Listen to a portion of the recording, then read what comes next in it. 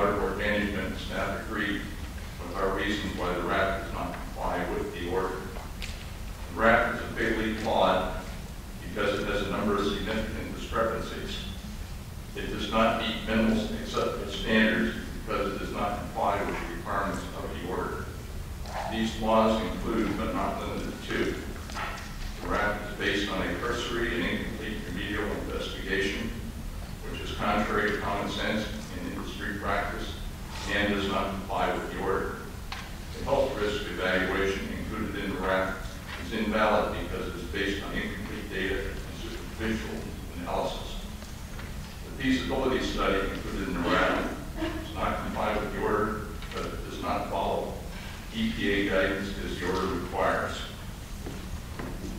RAP proposes no cleanup of the pollutants that have contaminated the groundwater that is being used as a source of drinking water. Leaving pollutants is contrary to standards in the basin plan and the stated mission of the Water Board. The RAP does not include a detailed sample and analysis plan, which is a critical component of a RAP that describes how cleanup will be done. 236 residents in Marinwood have signed a petition to reject the RAP and implement intermediate remedial actions, better known as IRAs, for the site. We have asked Water Board management why cleanup of the site cannot begin using IRAs, which we've been asking for in the past several meetings, included in the order while the RAP is revised and resubmitted. Thus far, Water Board management has resisted implementation of IRAs. As I previously stated, we've been asking for previous meetings and it appears to be moving forward approval of the flawed RAP. Thank you for your attention. I'll be happy to answer any questions. And I have a copy for the executive officer of my notes. All right, thank you. Now we have, I'm trying to do this. Mr. Day, Mr. Don, yes. Mr. Day. Sorry. All right, thank you. Good morning, board members, executive officer, management, and staff. My name is Raymond Day. I am also a member of the Cleanup Marinwood Plaza Now Oversight Committee. As Bill mentioned, we have reviewed the order, the RAP, and other reference materials, and we are very concerned that the Water Board management may approve the RAP either with or without contingencies. Another reason that this RAP should not be accepted is because it is internally inconsistent and contains conflicting statements.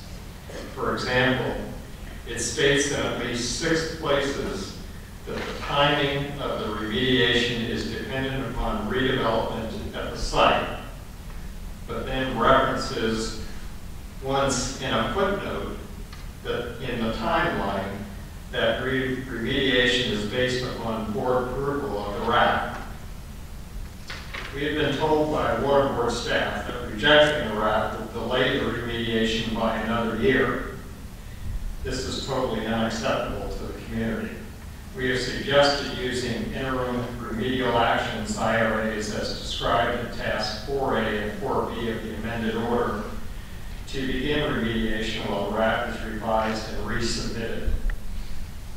Water Board management has previously used Task 4B to require an IRA.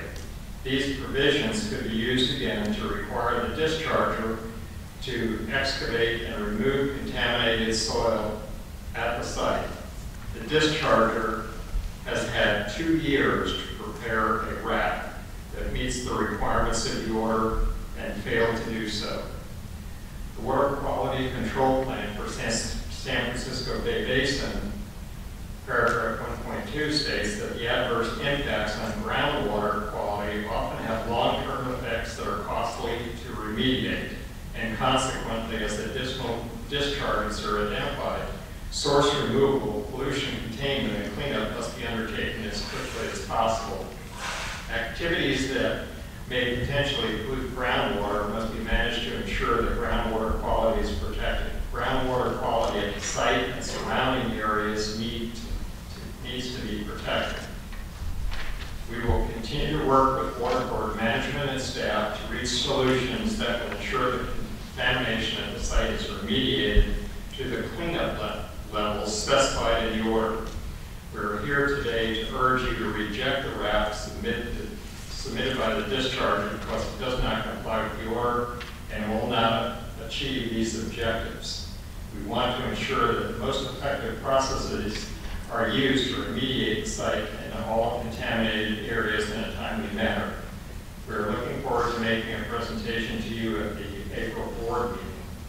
We are here today because of the executive officer's report on prosperity cleaners.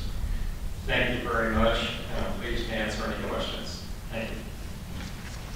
All right, thank you.